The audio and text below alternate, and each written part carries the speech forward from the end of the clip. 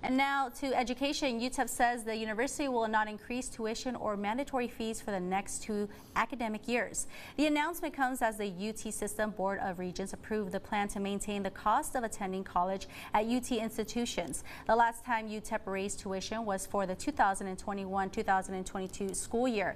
UTEP's average tuition cost for full-time in-state students is around $9,700. That's 5% lower than the Texas average for your public universities.